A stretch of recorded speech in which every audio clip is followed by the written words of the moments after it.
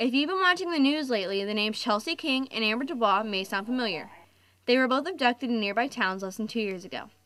This has become a major problem for teenagers. I've heard stories of some of even my personal friends, and just on the news, just a lot of people being taken, and stuff has been happening to them. Chris Brandt, instructor at Z Ultimate Martial Arts Studio, is trying to teach teenagers how to defend themselves in a similar situation. If they can come out of my classes with a sense of awareness of how to look around and not get themselves in situations that are going to be dangerous, then I've done my job. With the opportunity to take one of her classes, Megan Kirsch, Lauren Stryker, Sarah Brower, and I accepted the challenge.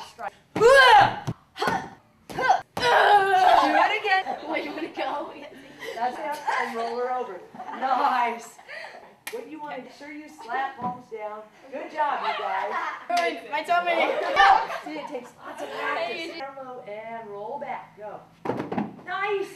Yeah, and give me a front chin up. Ah, there it is. Okay, good. Yeah, there you go. Just watch it out. Give it to me. Can I demonstrate? Show me. The self-defense class was really, really cool. We basically learned 4 different types of moves. We knew how to get out of a bear hug if someone pushed us on the ground, if someone grabbed our hair, and if someone took a club and started beating us. Basically, we learned how to kick people's butts.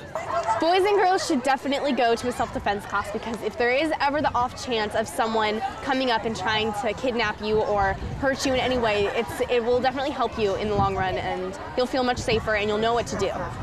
For VMSTV in Carlsbad, California, I feel really safe now that I've taken that class. I'm Kenzie McClellan reporting.